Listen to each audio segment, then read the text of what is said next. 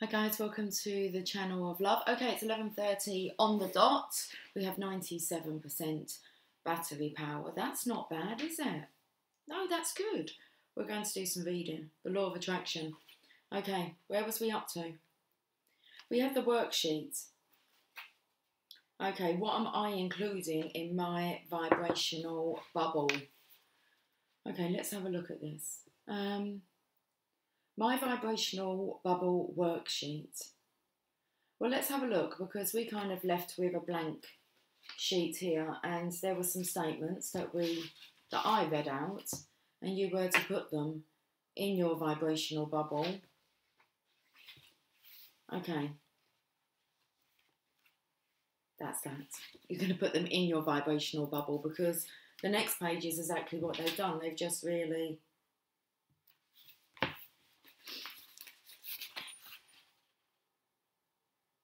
they've actually listed all of them. And it said, can you see how everything gets included? So notice that when you say no to something, you just give it attention. Oh, you just gave it attention, energy and focus. In that moment, it also becomes included in your vibrational bubble. Giving anything attention of any kind includes it in your vibrational bubble. So there was some positive and negatives within them statements. We're not going to reread it. It's like we were tricked. Is that going in your vibrational bubble or out of it? And it's like just by putting your attention to it, you included it. So there's two tools for raising your vibration to fuel your desire. One of the keys to make the law of attraction work for you lies in keeping your desires within your current vibration, i.e. your vibrational bubble. In the next few pages, I'll explain how affirmations may or may not be helping you include your desire in your vibrational bubble, and I'll give you a great tool that can help you reword your affirmations so they do work. Also, I'll introduce you to another tool I call the desire statement. This effective tool ensures that you are including and keeping your new desire in your vibrational bubble. It is especially useful when dealing with new desires that may be forgotten if not given deliberate attention. First, let me explain why using affirmations may not be raising your vibration. I'm not going to skip this part. Okay. Why using affirmations may not raise your vibration. An affirmation is a statement spoken in the present tense and used to declare a desire. Saying, I have a happy, slender body is an example of a positive affirmation. So by saying, I have a healthy, slender body is an example of a positive affirmation. Each time you read your affirmation, you'll have a reaction based upon how the words make you feel. Remember the law of attraction. Remember the law of attraction responds to the vibrations you send out based on how you feel, not based on specific words you use. If, for example, you tell yourself that you have a happy, slender body when you do not, or when having a happy, slender body feels unattainable, you'll create negative vibrations. Oh, my ears just went totally blank, like I was just cut off then. What? Wait till I show you the photo. It will all make sense. If, for example, you tell yourself that you have a happy, slender body when you do not, or when having a happy, slender body feels unattainable, you'll create negative vibrations.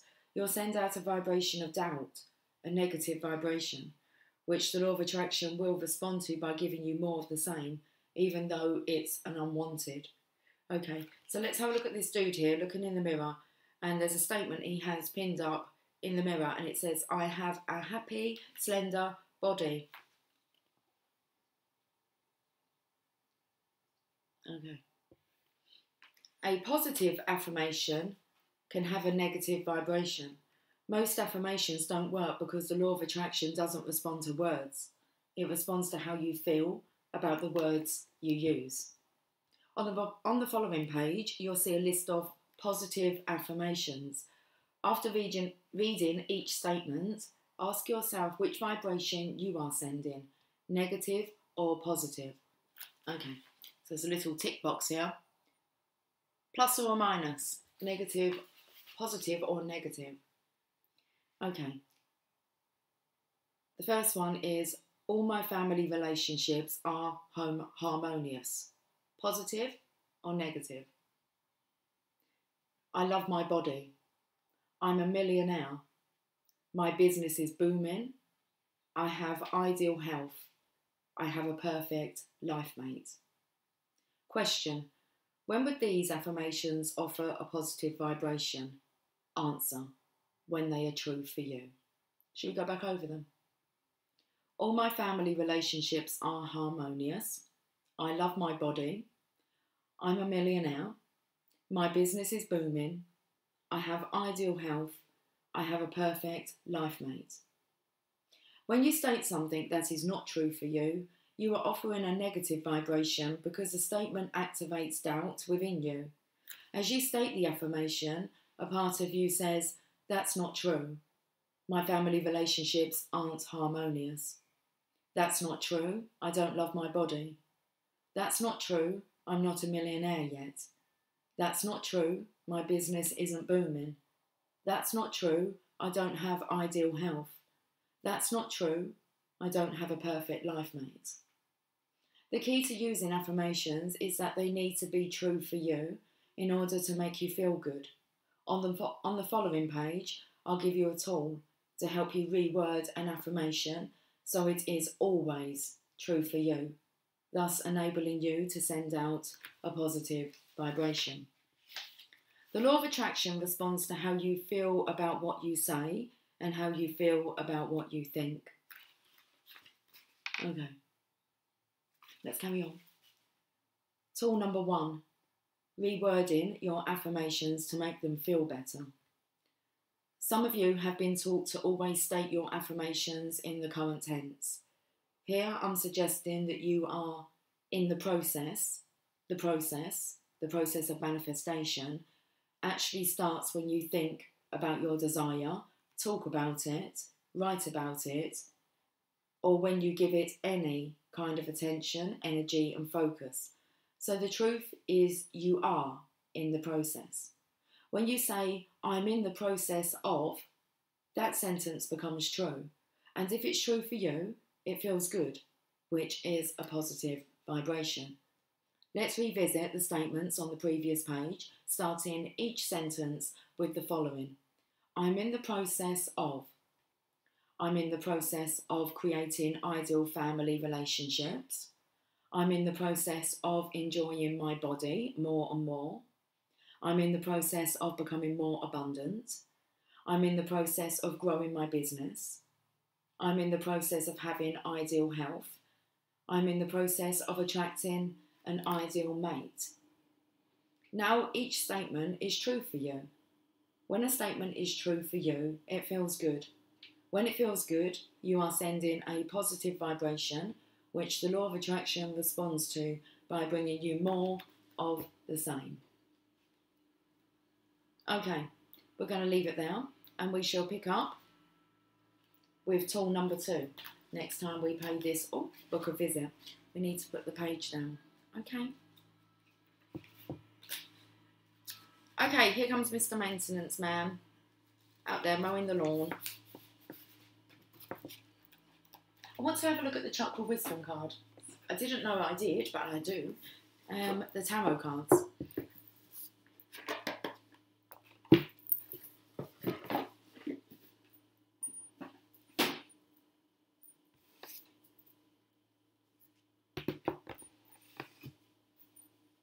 It's gone a bit chilly. The sun did go away. It's like, hey, I thought it was coming round to the kitchen. It's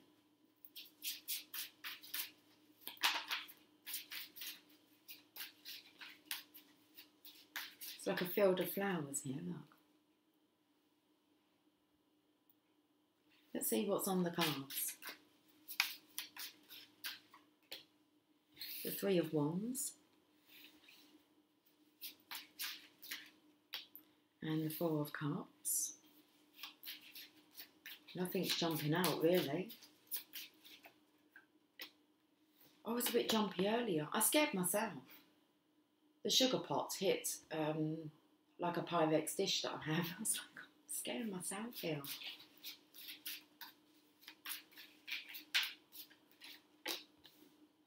That's interesting. Okay, well, I'm sure it's all going to come in with what we've just read about, because it normally does, doesn't it? Okay, I think we're going to just read from the book. Just a bit of hair there. And what's the bottom of the deck? The Empress. Okay, so there's something for us to learn here in this session.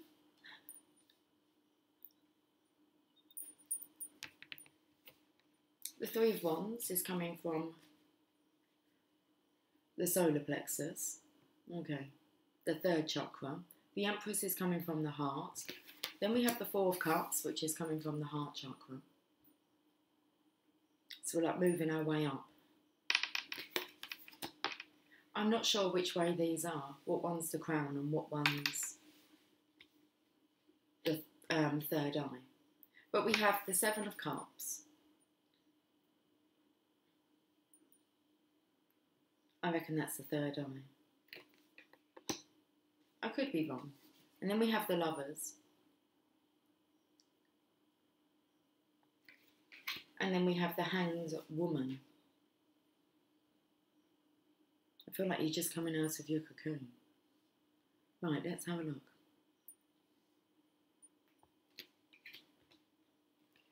Three of Wands. Now these are put into colour sections.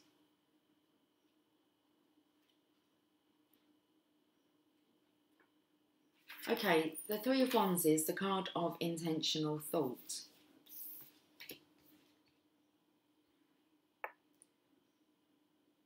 She sends her emotional energy into the Wands crystal of manifestation. Her focus has calmed the sea of emotions surrounding her. The stars imply the magic has happened. The spell has been cast. Can you ignite all the wands and allow them to light the way to your destiny? Let's find out what else is going on. Four of Cups. The card of wishful thinking. She makes no effort because she simply does not want what she is being offered. The universe offers her something better than what she wished for, yet she cannot see her true path, for she refuses to let go of her personal vanity. Stop playing with the hair, Lucy. Seven of Cups. Okay. Right, well, it was the wrong way round. This isn't the third eye.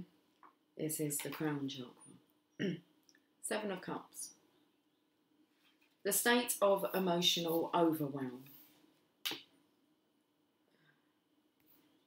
She appears unconcerned with the choices before her, perhaps implying that the decision is not hers to make. I felt there was a swap of energy. I actually felt like this was like the divine masculine's energy, but he's feeling like the divine feminineness. You're kind of getting a feel for each other's feelings. The Lovers, because you can't see who this is. And they're all females. So it's like this Empress energy has been exchanged. Let's have a look at the Lovers. It's the first major arcana we've come across. The Fool discovers the delicious pleasure of desire. The Fool stands viewing the love she desires, observing passion and desire. Or is she in the picture, looking upon her own experience? This is her opportunity to step into the picture she has only imagined until now. Will she? Now, what I've been feeling, I don't know how to kind of explain it to you, but it's like all the emotions that you felt, Divine Feminine, now that you've evolved, you're a lot more calmer, calm and collective.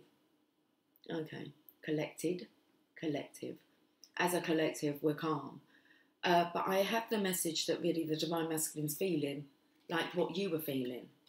So the infatuation, the desire. Okay.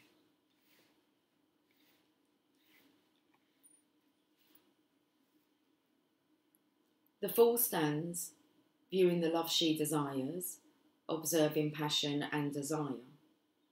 Or is she in the picture, looking upon her own experience? This is her opportunity to step into the picture she has only imagined until now. Will she? Okay. Then let's go to the Hanged Woman. Oh, it's another major arcana. The Fool pauses her future.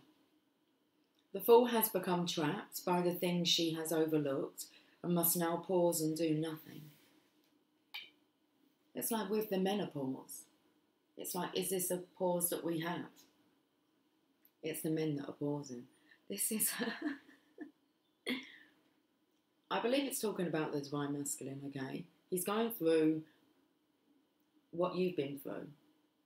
The Fool has become trapped by the things she has overlooked and must now pause and do nothing. Like the mountains of ice floating behind her, she must remain frozen. Any moment could unsettle the progress she has made.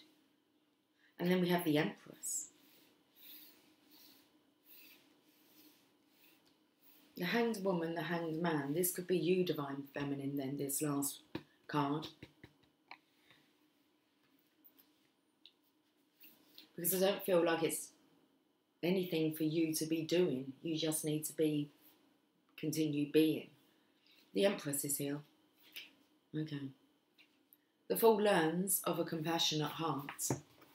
Now, the Fool's normally the Divine Masculine's energy, so this does make sense. I feel like Rumi's going to help us understand a lot more about what's going on. Okay. The Fool sits listening to the ways of the Empress, who offers a safe place to be open and relaxed in her presence. Notice that she does not look at her pupil. Rather, she's focused on the lesson she is offering. Will the Fool learn it? Very interesting. Okay, let's get a Rumi. We're going to keep these messages, if I can, like short and sweet. Okay, and then it's like quicker for me to get back on and get lots done in between. Okay, so let's have a look. We're taking to like this colour here.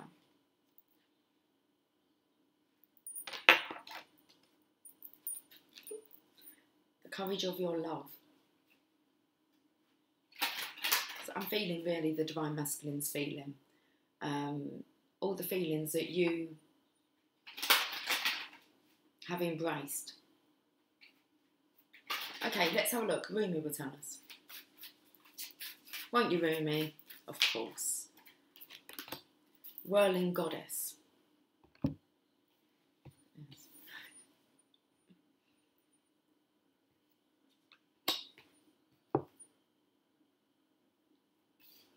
Card number 30.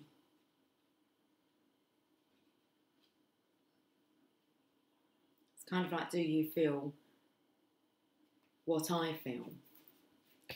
I want to really touch that that hair. It says, lose your head. Not a single thread that has a head can go through the eye of a needle. Rumi. Come, my love. Are you dizzy yet? If you can still find your feet, then that is okay with me. But if you can still find your head, then I will take issue. There is a great dance, but it cannot be danced with choreographed steps. Choreographed. Steps. No, this great dance demands a response, rather than an initiation, a reaction rather than a direction. So let us dissemble and lose our heads to the great music, the rhythm held steady in our beating hearts. Our feet shall be moving whilst our minds, inadequate to the task, take the night off. There is somewhere you are meant to be. It is here, now, in this moment. There is a gift right under your nose and fragrant wine in your glass. Let me just check. We've turned the coffee to a fragrant wine. It's not my cup. It must be yours.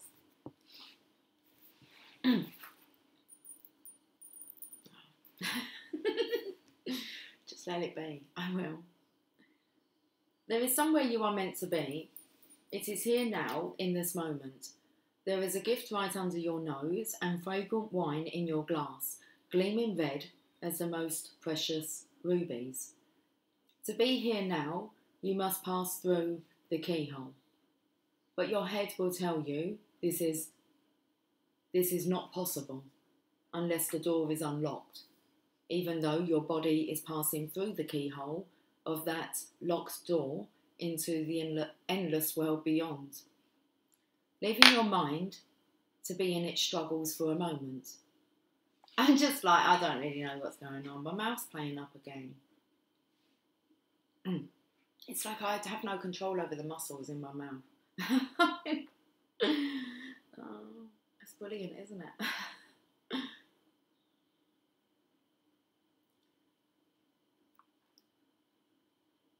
So to be here now, you must pass through the keyhole, but your head will tell you this is not possible unless the door is unlocked, even though your body is passing through the keyhole of that locked door into the endless world beyond.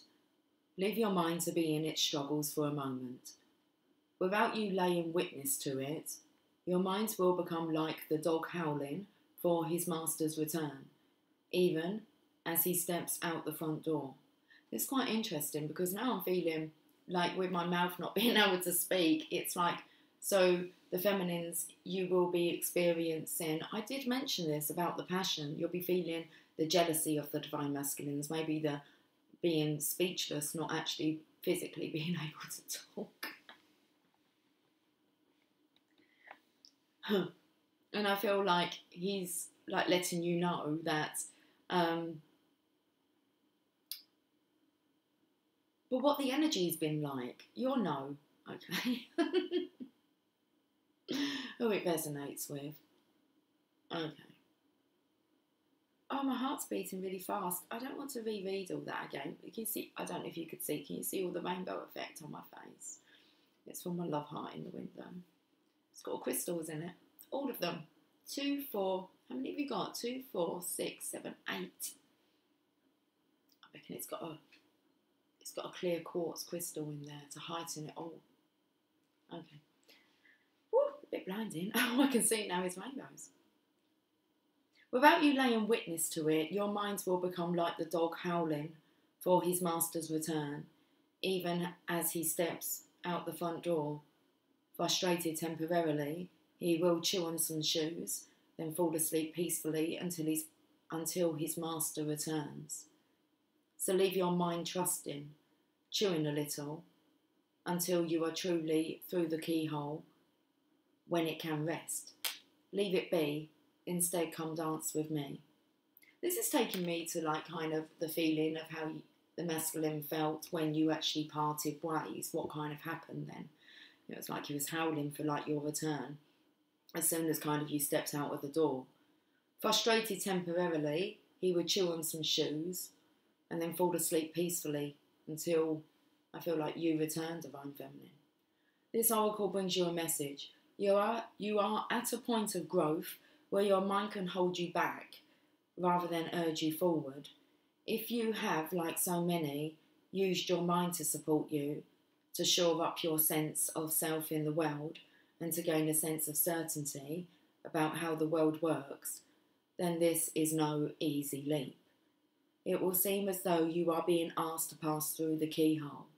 Of course, your mind will stop and argue for all the reasons why the door should be opened instead of remaining closed, making the task seem so much harder than it needs to be. But this is the mind in resistance.